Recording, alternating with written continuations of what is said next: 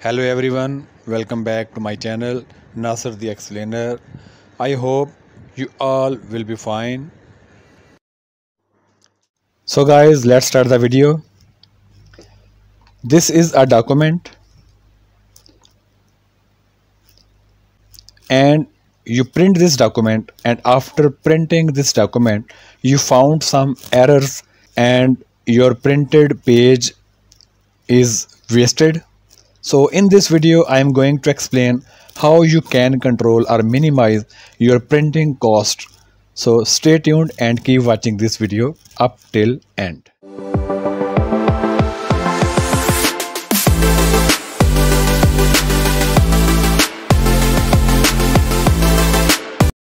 So guys, let's start the video. First of all, this is a document, and if you want to print out this document and you want to minimize the errors so that you don't want to print the document again and again, so how you can minimize the printing cost? This is a one way. You can see the document before printing, how your document will look on or will appear on the page. So click the left corner, it is a print in the menu bar, and there is a again drop down menu. It is the last option, print preview. Click down. So here is the print preview of your document.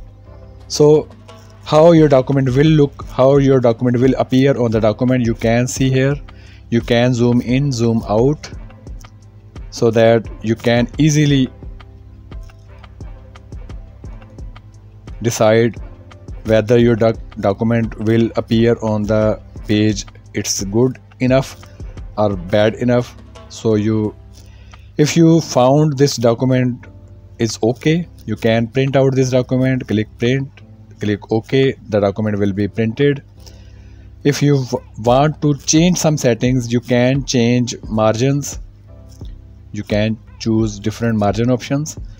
You can choose different page orientations. You can choose different page size options.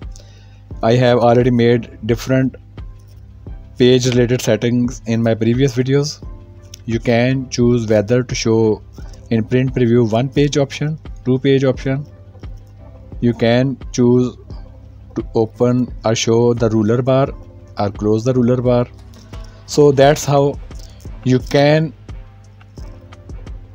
make sure the document will appear very good and okay on the page print. And here you can close the print preview.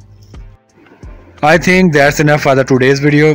If you found my video informative and entertaining, please like this video, comment this video, share with your friends, and also subscribe to my channel. Press the bell icon for the future notification.